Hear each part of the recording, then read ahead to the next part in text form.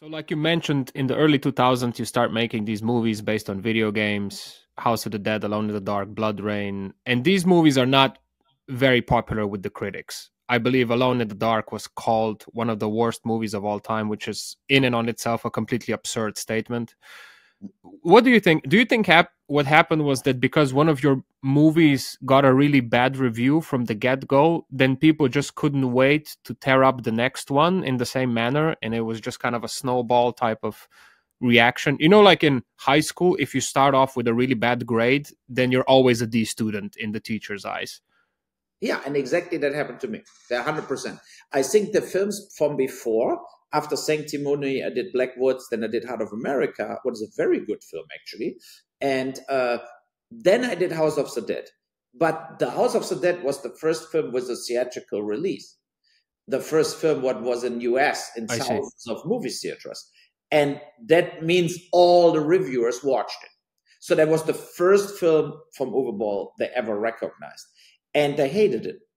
But I mean, I'm not really expected from a zombie movie based on a video game that I get like in the New York Times an article that I'm the new Martin Scorsese. So I was not expecting reviews, but I was also not expecting so much hate, you know?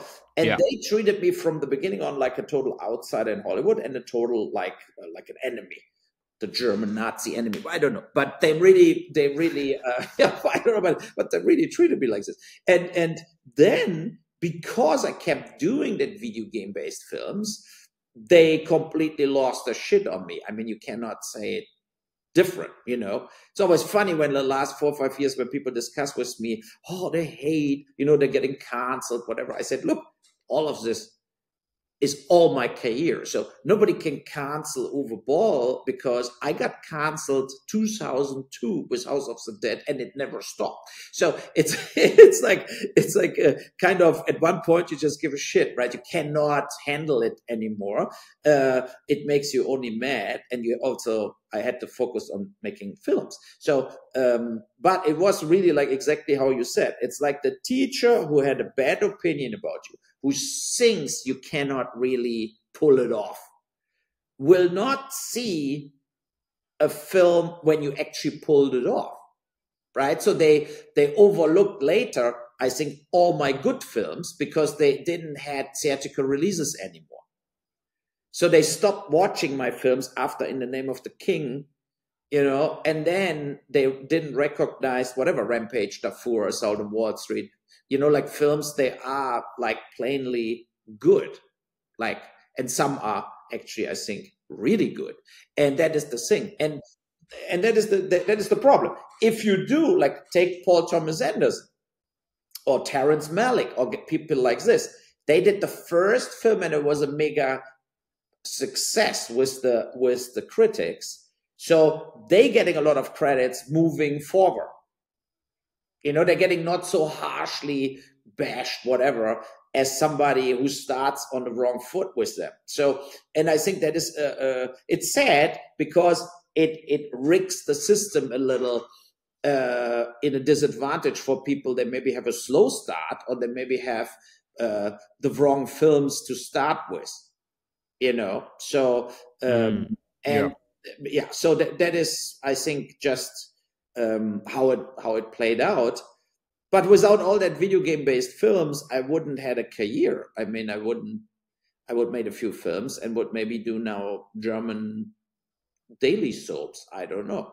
So I really How do you assess that period of your filmmaking, like films such as House of the Dead, Alone in the Dark, BloodRayne, etc.? No, I mean they're like I think what the video gamers hated in my case was that they didn't saw me as the total freak in, you know, that they know I was not totally into video games myself and was not playing 8 hours a day video games. So that is where the gamers hate you already because you're not one of them. In a way, you know, I'm not a fanboy of, you know, like I know there are some great games and, but also video game based movies at that time were like nothing. They were not like comic book films. They always got Superman, Batman, whatever. Like they were already big films, big franchises, but video games, what was done before me, like Wing Commander, like Street Fighter, some smaller kind of low budget films at that point. And then I was the first guy coming in and do like strategically film after film after film based on video games. They were like, what the fuck? Like what is happening here? And as you see, the studios reacted in a way, because then the bigger studio films came. Prince of Serbia, World of Warcraft, they all came in a way after me, Resident Evil. So and I don't think that films were great, but I don't think that films were horrible or really bad films. Like if you watch BloodRayne now, I think it holds very much up, and it's more gory as most of the other films done like based on video games. Alone in the Dark, CGI looks good. The actors, Tara Reid was not so good, and it's just a simple genre films, right? With a lot of action. Kind of fun, entertaining flicks that are deviating from the source material of the video games, which people resented, especially gamers. And I think House of the Dead was actually, it was cheesy on purpose, but it had some unbelievable shots. It had some like the Matrix rig set up with like turntable cameras. We had like crazy action scenes in House of the Dead. And I think they still work very well, And when you also see it now, look at the last 5-6 years. How many films totally bombed in the movie theaters? Like hundreds and hundreds of films made no box office. And House of the Dead did 11 million in the US, and they're like, oh, what a disaster, And look at the numbers now. That would be not a disaster. That would be actually a very solid box office for a $7 million zombie film, and they're all counted like Alone in the Dark did 5.9 million in the US, and they're also like, what a disaster. Yeah, okay, that was way less as we wanted, of course, but also in comparison to today's time, so what? All that films made 10-20 million in DVD sales. So, they were very strong on DVD. BloodRayne was one of the strongest titles in Germany of all times, and In the Name of the King with Jason Statham sold also around the globe, like millions and millions of DVDs. So it's always a lot of the film critics, I think, also have no clue from the revenue business, like what comes back if you make a film and from what sources. And the reality is, theater revenues are barely covering the cost to put a film in the theater. Last year, you can say only Barbie, Oppenheimer, Mario Brothers, Super Mario, and Avatar made any money. Everything else lost money because they spent more to release it as money came in. I think also some reviewers are not aware that the movie theater are getting half of the revenues. When they say, oh, the film made $100 million box office, okay, means 50 million back to the studio. So another 100 million back to the studio. And the profit margins are way higher in the DVD market and rental market also. That is all gone now because of the streamers, what is very, very bad for the industry. But we made, in the beginning, I think they sold to retail for like $10.99 DVDs, and retail sold it for $14.99. So it was $10 per DVD, and it was only $1 to make that DVD. So there was the money. If you sell 1 million DVDs, you have $9 million like back. And that was the money in the whole film industry. And I think that is now in a devastating, disastrous situation with the streamers, because the streamers only pay money based on you have superstars, whatever, or you produce something for the streamer. But if you sell a film to the streamers, you cannot make you cannot even make 10% of what you made with DVDs and Blu-rays 10 years ago. Uwe, I have to ask you this. How did you develop such thick skin if the critics were as vicious with me as they were with you, I would have cried myself to sleep. I would cry into my pillow every night going to bed, and I would also leave the filmmaking industry faster than you can say biscuit. Were you always that way? I see it more like this.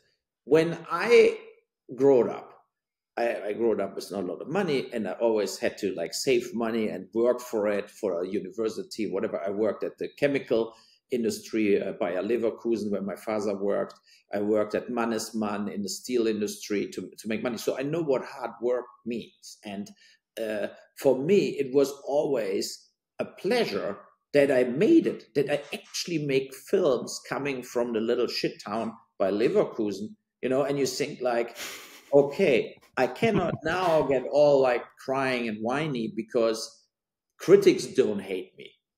What is if critics would love me, but I would never made a film again? So what would I pick? Then I picked like they all hate me, but I can't keep making films. So, and I think that helped me. It was not that it didn't have an effect. Of course it has an effect, but it's also this kind of where you think, no, I don't let myself getting so down, like so like pushed down and believe in the end I'm a total loser. That didn't succeeded basically, right? But of course, you're happy about any half-ass positive review, where people say, "Oh, actually, I like that film." Whatever. It's of course dogs barking again. I think now a package comes, DHL package or whatever. So no problem. Yeah.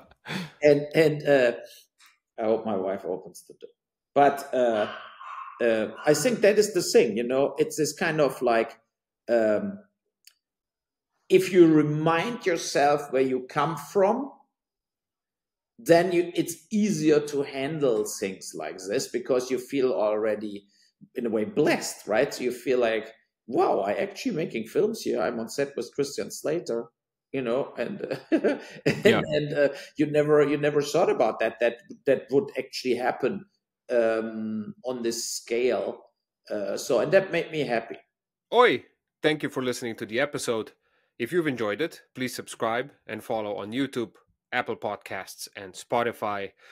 As always, eternal glory and gratitude to my producers who are supporting this show on Patreon, the kings and queens, Gordan, Jurechuk, Lorenzo, Veronica, Mila, Carmen, and Taichi. Without you, this pod would not have been possible at all.